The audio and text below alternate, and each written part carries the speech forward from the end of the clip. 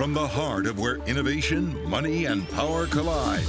In Silicon Valley and beyond, this is Bloomberg Technology with Emily Chang.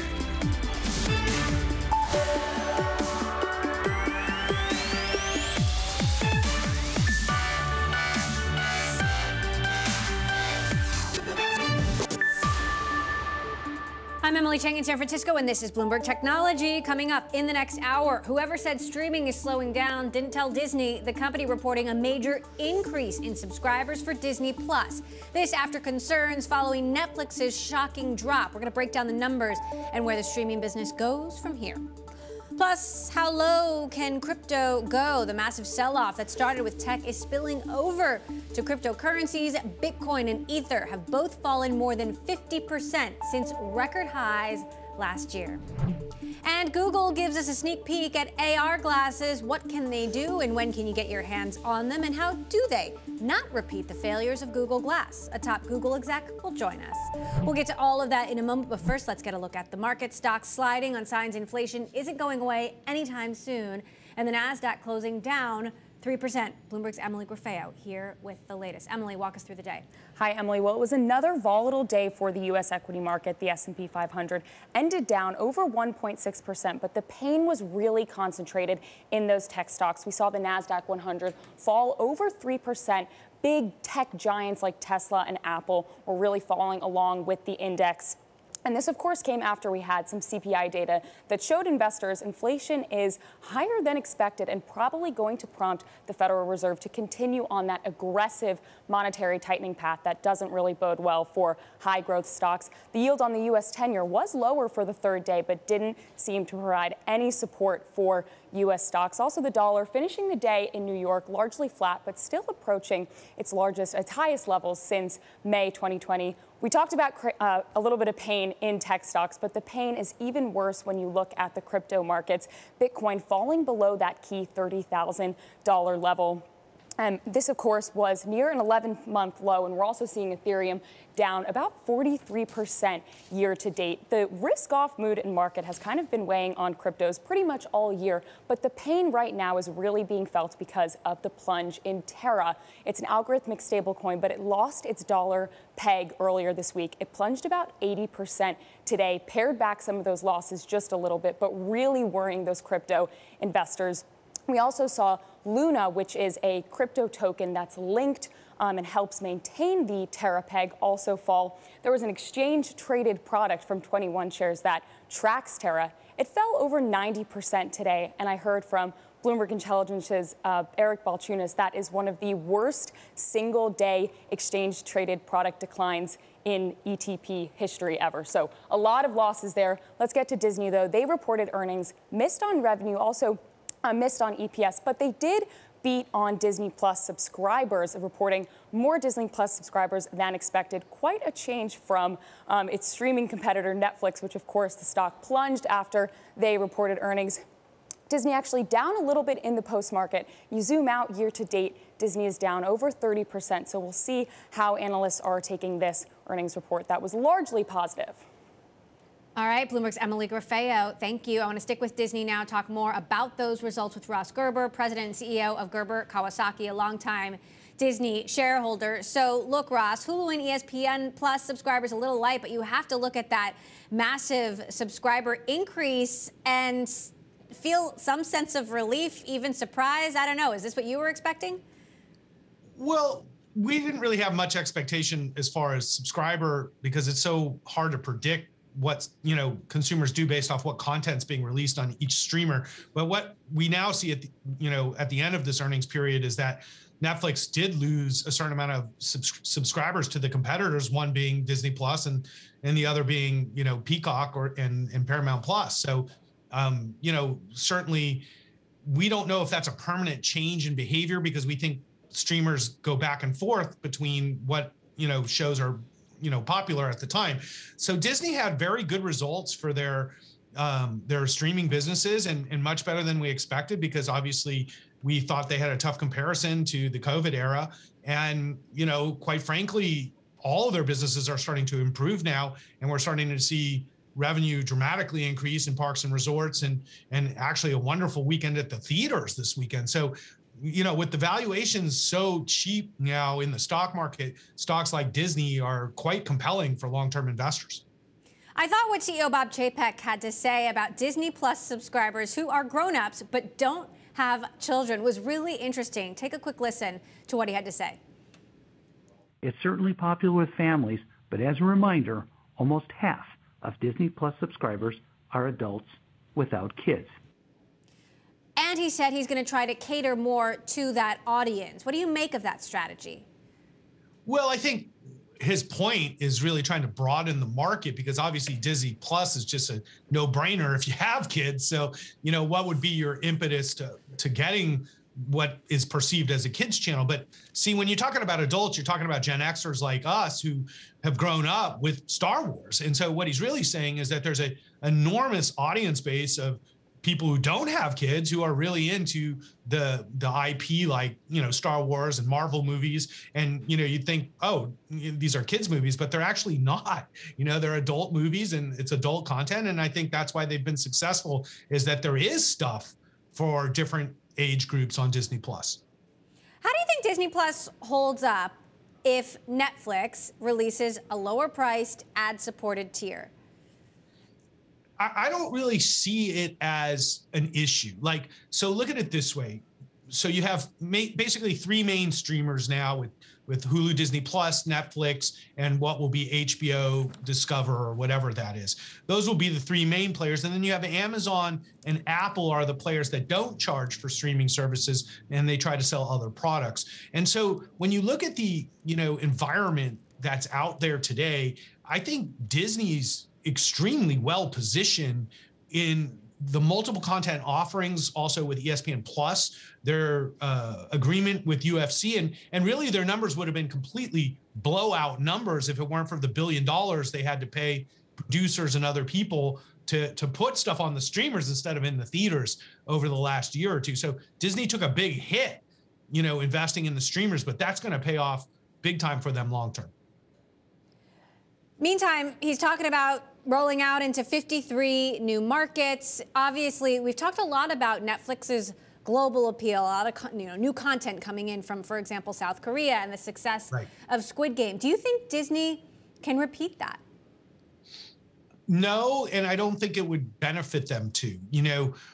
Disney has a different approach to content. So if I make a Pixar movie, that will play in all countries in the world. You just change the language, but the content works globally, where Netflix doesn't make kids content really. And so it doesn't work globally. So I've recently watched a lot of the Asian-based shows that they've been making, Korean dramas, Japanese crime movies. I watched some of these stuff on Netflix, and Netflix has a far deeper approach to the local cultures and artistic sensibilities than I think the approach Disney has. So I think that Netflix ultimately is going to be much more successful internationally. And I think what Disney's really focused on is you have Hotstar in India, where they're a main player in India, and it's a massive market. And I think they're very focused on that market. And it makes a lot of sense for them to focus on bigger markets where they can put money into content and not have to spread it between so many regions. So let's talk about parks. Let's move on and talk about parks, because, Chapek's saying domestic parks are firing on all cylinders, but they might have to take a big hit to operating income, $350 million potentially, because of the closures of its parks in Hong Kong and Shanghai due to the pandemic. And as we know, Shanghai is on a very restrictive lockdown to this day. How concerned are you about that? I mean, for me, this is probably the biggest concern I have as an investor right now. I'm not that worried about the Fed, actually, because it's easy for them to stop causing pain. But China we have a lot of business that we do in China, whether it's Apple, Tesla, or Disney, and many others. And this approach in Shanghai has been hugely detrimental to the economy in China, to the people in China, and it may or may not work. I'm less believing that it's going to work. So this is a big issue for Disney on the short term, and maybe even on the medium and long term in a country like China. So I don't expect it to be easy for Disney to do business in China for the foreseeable future because of their goal of having no COVID and the fact that theme parks are sort of the exact opposite of what, you know, the Chinese government wants people doing right now. But I do think that that's more a short-term issue than a long-term one, but one that will weigh on Disney. Well, I wonder if you think doing business in Florida being more difficult is a short or long-term issue. You've been pretty clear that you're not a huge fan of Bob Chapek. You don't think he handled this situation in Florida very well. Disney is now losing these special privileges that they've enjoyed in Florida for decades as a result of this, you know, very controversial Don't Say Gay bill. And, you know, it's clear that lawmakers in Florida are, you know, taking this out on Disney. What's your take on Chapek now? Now that you see these numbers, are you having a change of heart at all, or are you still not a fan? Well, I mean, he just fired the PR guy, right? For what's going on in Florida. You know, there's a lot of things I don't think he's handling the way I wish. The Florida situation is a really tough one, but I think that Disney wins in the end, because in the end, whether you're on the right wing or the left wing, your kids want to go to Disneyland, and there's a lot of people who type stuff onto Twitter or Facebook, but then they go to Disneyland. So, you know, I don't think that that's such an issue. And really, the politicians in Florida are saddling the people of Florida with higher costs, higher debts, and taxes, because Disney's actually relationship benefits Florida. So what I think is this will smooth out over time, and I think these political wars over the right and the left are more played out in the media than in people's actual behavior. All right, we're continuing to get headlines from the call. Disney saying they still expect Disney Plus to grow even more in the second half of the year, though maybe not as much as we've seen it grow in the first half of the year. So that, of course, the number to watch, that big subscriber number. Ross Gerber, co-founder of Gerber Kawasaki. Always love having you on the show, Ross. Thank you for stopping by. Coming up, the rout isn't over for tech stocks. The NASDAQ falling Wednesday to the lowest level since November 2020. We're going to talk about how persistent inflation is weighing on growth stocks. I'm Emily Chang in San Francisco. This is Bloomberg.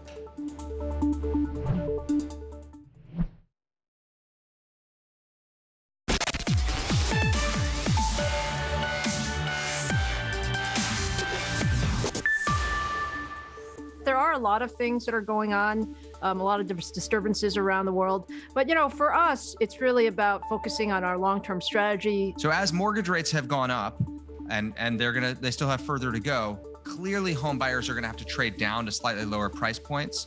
But most of the data that I've seen around housing still predicts strong housing appreciation. I think people are overreacting to some of the inflation worries, some of the other travel players. Well, we've been studying inflation pretty carefully now for the past 4 to 6 quarters, because I think it happened actually, or the growth of inflation, I should say, you know, occurred maybe a bit more sharply than some had anticipated. And it continues to be a real concern.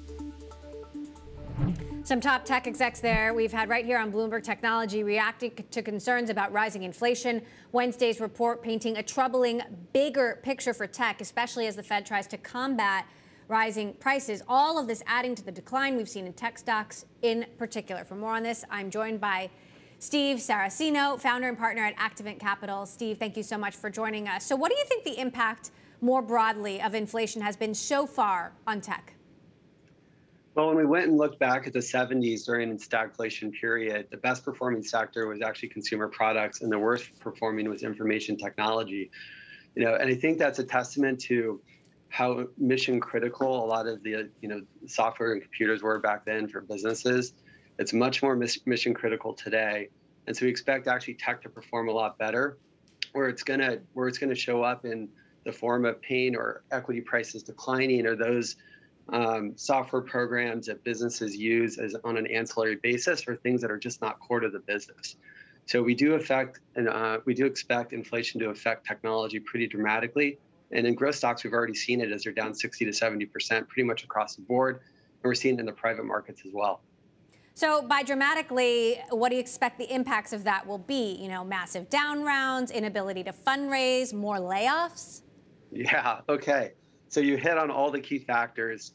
We saw this before the dot-com bust. There's a very strong anchoring bias in the private markets for the last 12 years, and even through the great financial crisis, growth stocks really never went down. And so it's going to take time for prices to adjust. We're seeing the early cracks, some of which come in the form of less competition. We're also seeing converts. And what converts do is maintain an equity price, but allow a company to extend its runway.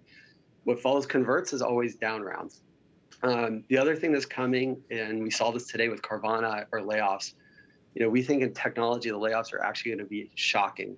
They're going to be shocking, Emily. And we've seen Meta and Facebook freeze hiring, the same with Uber. And this will be in the millions of people in the next 12 to 24 months. This is just the beginning.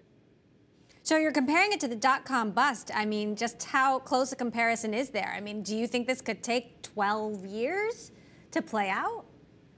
So unclear how long it will take. Our current view is that over the next 12 months, it's going to be very rocky. Back half of next year, things should firm up in the tech sector. The dot-com bust, look, that was unique to that time period. Our time period, more liquidity, company business models are a little bit stronger. There's a better understanding of, how to get the cash flow and profitability at the management team level, at the board level, and those discussions are happening right now. So I suspect that the downturn will be a little bit more violent, but the recovery will be faster. And in the next kind of 12 to 24 months, you're going to see some really interesting opportunities. But we've got to flush through these down rounds, and companies with 6 to 12 months of capital left are really going to struggle to raise money in this environment.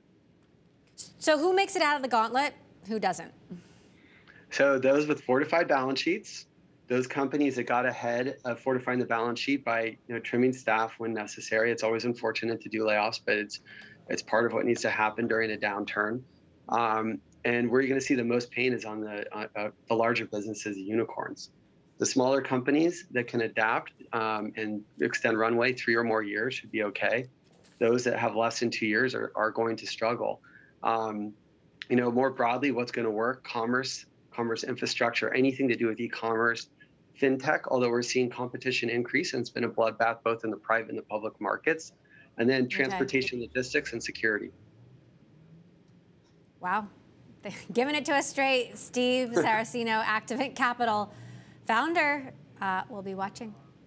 Well, it was billed as the biggest change to Airbnb in a decade. We have the biggest updates to our product in 10 years. We've been thinking about this for a very long period of time. I can't say a lot, but I'll just give a couple clues. Number one, there'll be a whole new way to search on Airbnb. And this new way to search is going to be a new way to find really interesting homes. And then the second thing is we're going to have a big step change to our service level and the kind of customer service we offer. Airbnb has now revealed its big update, which includes a new way to search for homes, split your trips between a couple of homes, and perhaps the biggest upgrade, more protections while traveling. They are calling it Air Cover, which includes a number of guarantees on your booking, check-in, and what they're calling a get what you booked promise. We will talk about all that and more with Airbnb CEO and co-founder Brian Chesky tomorrow on the show.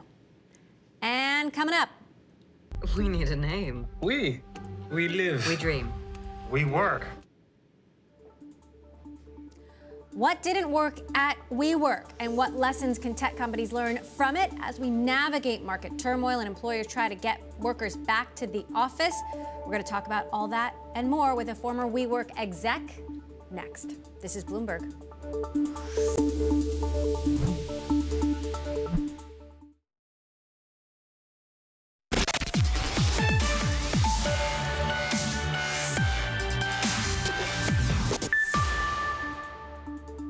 From Wall Street to Silicon Valley, companies are competing fiercely for talent, and to avoid losing more employees are tweaking in-person requirements, even going fully remote. I want to talk about all this and more with Melissa Daimler, Chief Learning Officer at the online teaching platform Udemy and former WeWork executive. She is out with a new book called Reculturing: Design Your Company Culture to Connect with Strategy and Purpose for Lasting Success. Melissa, the pandemic has totally reshaped the workplace, for better or for worse. How should companies reculture in this environment?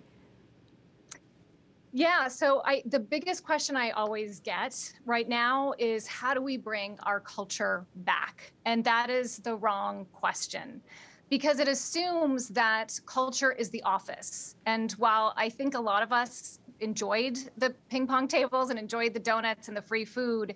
That is not what culture is. Culture is how work happens between people. And so I think the focus needs to be more on the values and the behaviors and how we're showing up with each other through different ways of communicating versus how we can get back people into an office. So let's talk about what companies are doing wrong. I mean, you've got companies, changing their work from home policies, trying to, create these new perks for when people are in the office. Yeah, I mean, I think that, it comes down to going a little deeper than just defining your values. I think companies stop when they have a list of values on the wall or they throw them up on a website. I think the companies that are thinking through this, and we're doing this at Udemy, are really trying to codify what culture is. What would a value, for instance, of teamwork, how would that show up? Is that collaborating with each other effectively? Is that constructive debate? And how do we do that in a way that is in this hybrid environment? What are opportunities for us to come back together in an office if it's more of a brainstorming opportunity versus, when can we do it remotely? So I think it's less about how we can get people back into the office or, how do we make sure that we're continuing to figure out ways to provide food. It's more about how to connect. So quickly, what are some parallels you can draw from your experience at WeWork and what we're seeing right now in tech? Market turmoil, companies getting punished, whether you're growing or not. Mm-hmm. I think of organizations again as a total system, and I think at WeWork, and a lot of companies get this wrong. I think we think of culture as this separate HR initiative versus continuing to look at how to reconnect it to your purpose, to your strategy, and closing those gaps. So if your mission is to to make a life, not a living, and then you invest in wave pools, there's a gap there. Yeah. All right. Well, you can check out your new book out now. Melissa Daimler, Chief Learning Officer at Udemy. Thanks so much for joining us. Coming up, Google is back with high-tech glasses. We're going to have the rundown of all the announcements at I/O and when you can get your hands on and eyes in to these new products. This is Bloomberg.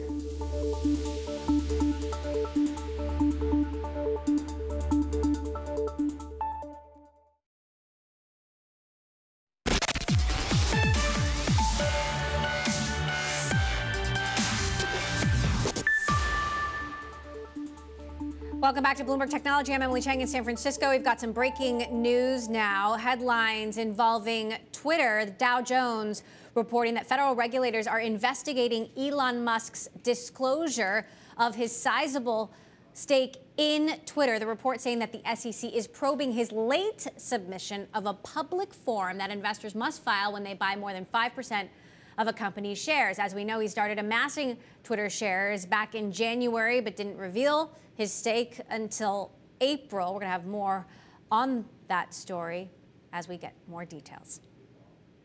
Meantime, Google just unveils a series of upgrades to its search and map services, revealing more about the company's augmented reality ambitions and a slew of new products like the 6A phone and a Google Pixel Watch to rival Apple Watch, and even a pair of new AR glasses. Rick Osterloh, Alphabet Senior Vice President of Devices and Services, joins us now for more on all this. Rick, lots to get through here. Let's talk about the phone first, the 6 and 6A. Talk to us about the strategy here and the need for high and lower end devices. You bet. Well, thanks so much for having me, Emily.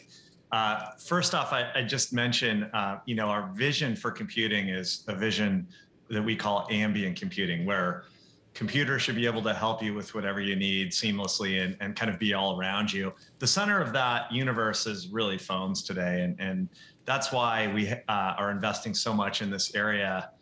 Google Tensor is our technology substrate for these phones. It's a system on a chip that powers all of them. And today we introduced Pixel 6A, which is a $449 version of the Pixel phone that includes our premium Tensor SoC and can do all sorts of great things for users around speech recognition and photography. So that's pretty key. You know, later in the year, on the phone arena, we'll be also launching our next version of our premium lineup of phones called Pixel 7. So we talked a little bit about that too.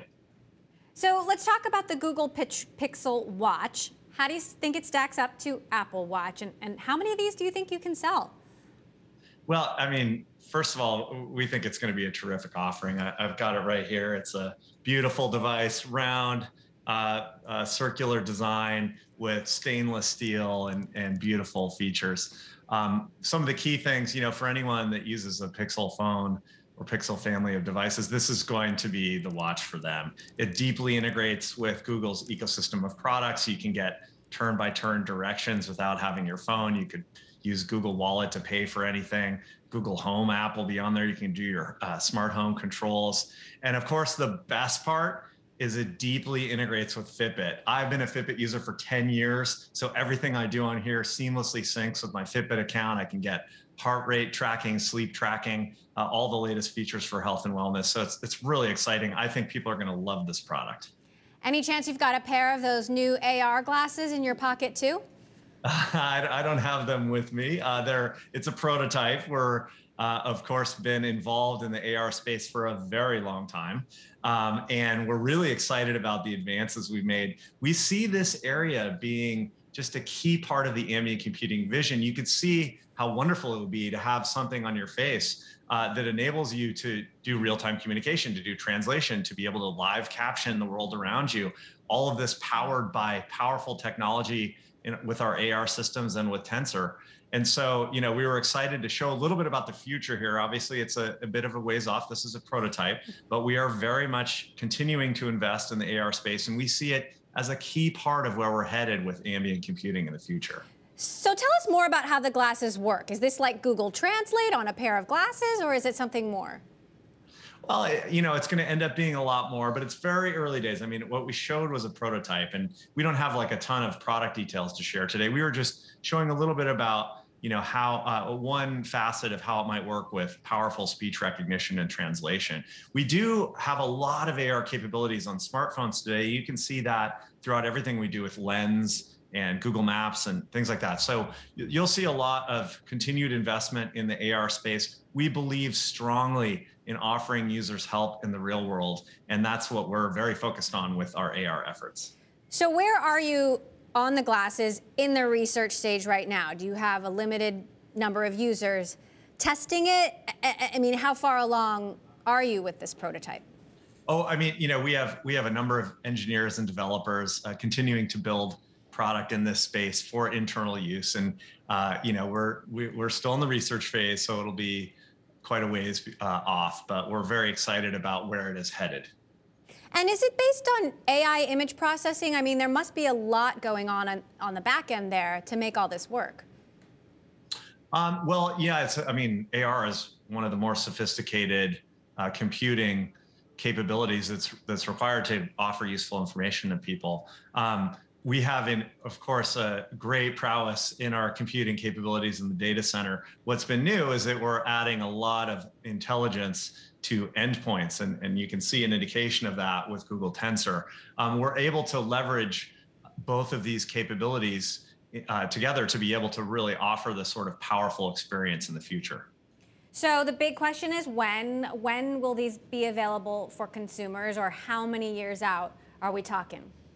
More to come, but it's not imminent. We're definitely in the prototyping stage. So we'll make sure to tell you, Emily, when they're about to be out.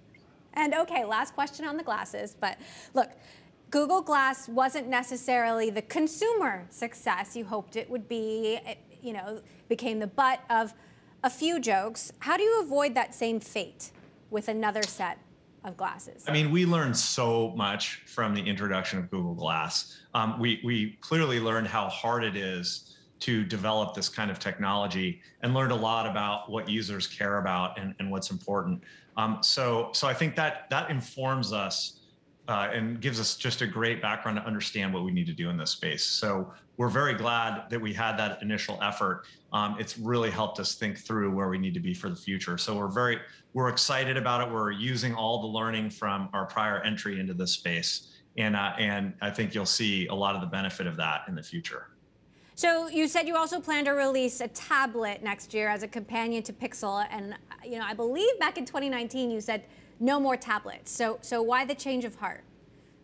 Well, I think the Android team has really invested a lot in larger screen devices, larger form factors. And I think in the last couple of years in the pandemic, it became really clear how important having these large screen devices is for the home for various use cases. And so between all of those collective things at once, we decided that it was really important for us to develop one. And it really does provide a new facet, new experience for Pixel users. So we thought it was important to have it as part of the Pixel portfolio.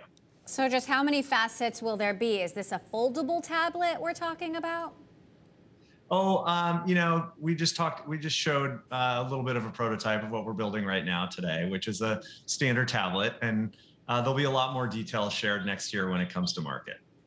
Okay, so bigger picture, how do you measure the success of Google's hardware division? I mean, comparatively, when you look at other companies and you compare the numbers, Google is not quite there, but obviously it's still growing and it's still a place that you're investing. What's the bar for you? Well, I mean, clearly we want this to be a very large business for the company, and it has been growing quite significantly. For instance, we talked about at our earnings that Pixel 6 has sold more in its first 6 months than Pixel 4 and Pixel 5 combined. So without a doubt, we're investing a lot in this area, and we also are growing a lot. And our intention is to continue to grow the business. We're no doubt a challenger in this space. We're a new entrant relative to other people who've been in it. So we're starting from a very small base, but we do expect to continue to grow, and we're investing in the future for that. And that's why you see, us make investments like the Pixel sponsorship for the NBA playoffs, which have been just terrific to see and terrific games to watch. So yeah, this is going to be a space we definitely invest in and grow in the future. So in the future, how big a piece of the pie do you think, or do you see hardware being in the overall Google whole? Well, we'll see. Hopefully it'll become a meaningful part. Obviously, we're quite a large and successful business as it stands, and we hope to be a contributing part of that. All right, Rick Osterloh, Alphabet Senior Vice President of Devices and Services. Thanks for giving us a little peek into the future. Appreciate you stopping by. Thanks, Emily. Coinbase shares coming up, falling to new lows in this ongoing bear market. We're going to talk about all that and more with Voyager Digital, another crypto exchange, next. This is Bloomberg.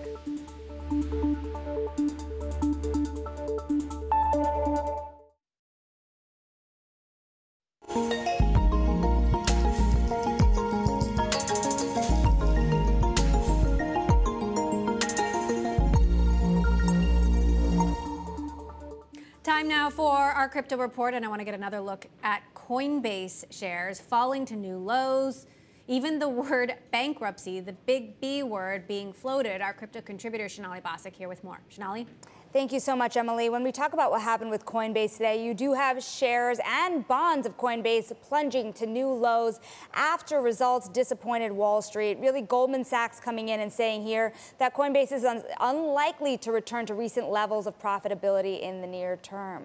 In a quarterly report, they added a disclosure that if the company filed for bankruptcy, the court might treat the customer assets as a line for repayment, meaning the customer assets are what are going to be at play here. But you also, I want to be very clear about this, having Brian Armstrong, really the CEO, saying that this is about a disclosure about how they hold the crypto assets and not really a statement about the chance of bankruptcy at Coinbase. While that's not a risk in the near term here, he is saying that your funds here are safe at Coinbase. Still, you do have a huge drop off in the shares and a lot of questions about the exchange business moving forward. To answer some of those questions, Emily, I want to bring in Steve Ehrlich now. He's the CEO of crypto asset trading platform Voyager Digital. Steve, you're a long-time member of the trading community, both from stocks and now to cryptocurrencies. When you look at the exchange model moving forward, a lot of concerns here about profitability. How do you make this work in a down market?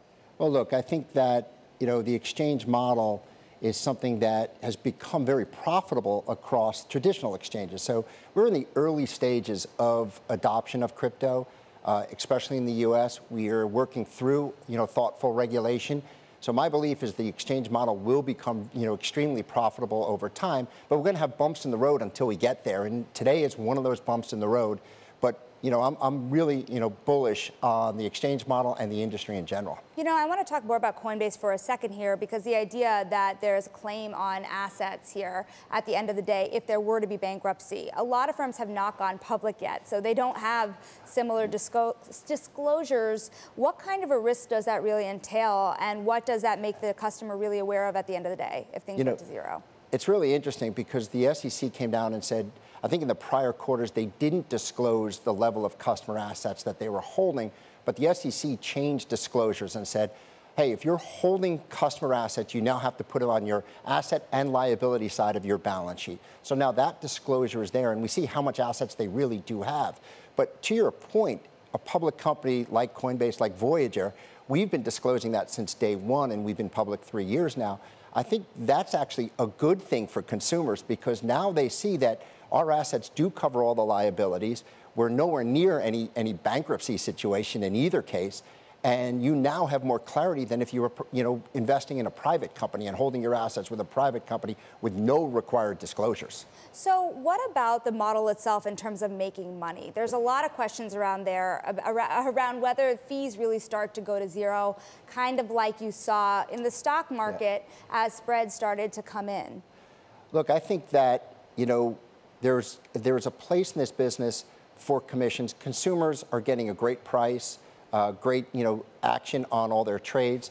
But I do think that, there's no national best bid and offer. This is where the market actually changes and is different for crypto versus the traditional markets. The traditional markets have Reg NMS, a national best bid or offer, so you have, price protection on every trade.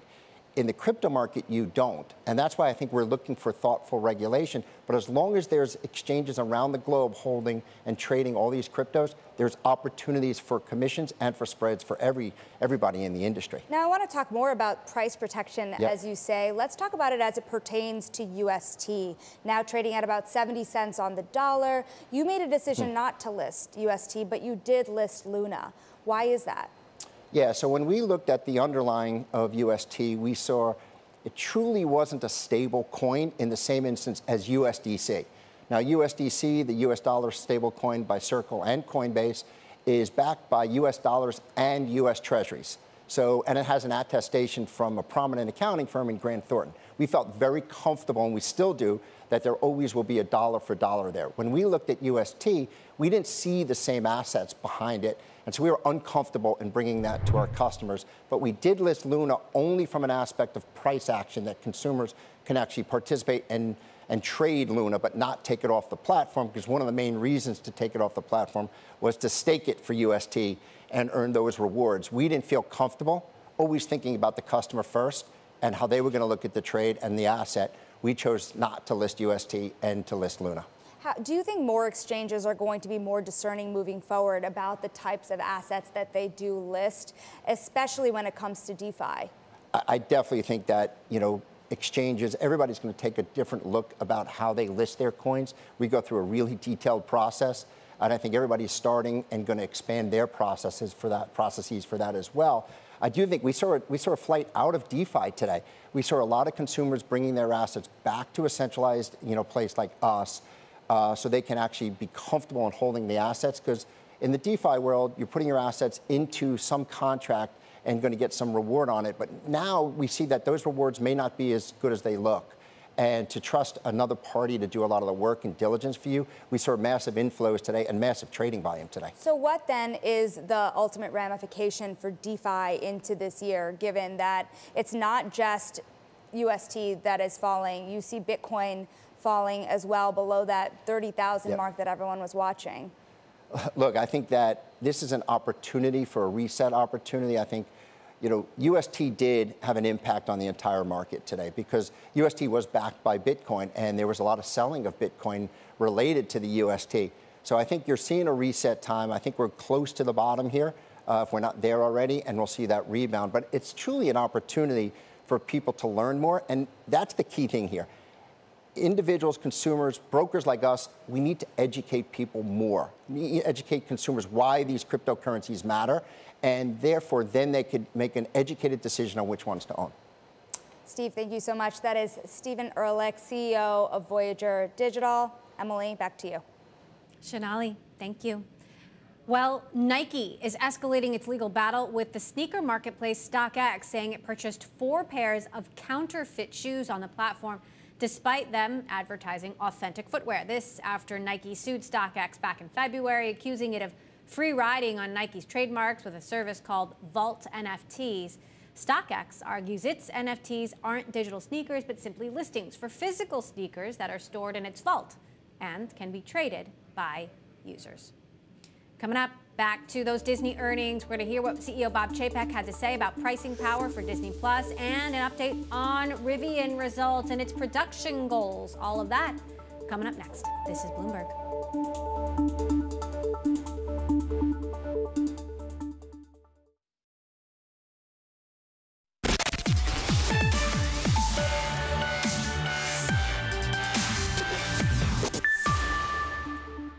We believe that we can, sort of move up and cascade up our net price over time, given the tremendous value that we started with and the increased price-value relationship of all the new content.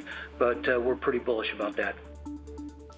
Disney CEO Bob Chapek there on the company's earnings call, speaking about pricing power and future pricing power for Disney Plus. Disney saw big growth in subscribers, beating estimates. The service finishing the quarter with 137.7 million subscribers globally, up 33% from a year ago.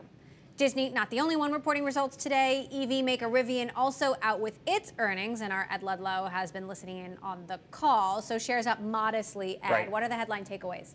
It's still really hard out there for Rivian, but it was as good as it could be. They're still planning to build 25,000 EVs this year, split across the consumer product and the van for Amazon. Semiconductors are still hard.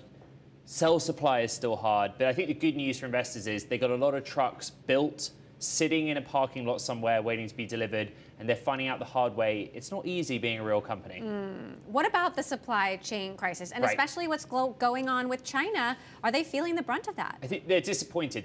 They've built 5,000 vehicles since production started, around 2,500 in the quarter, but at times they had to pause the line. Literally, you've seen the video, right? I've been inside the factory. All these great robotic arms just stopped because they don't have enough parts.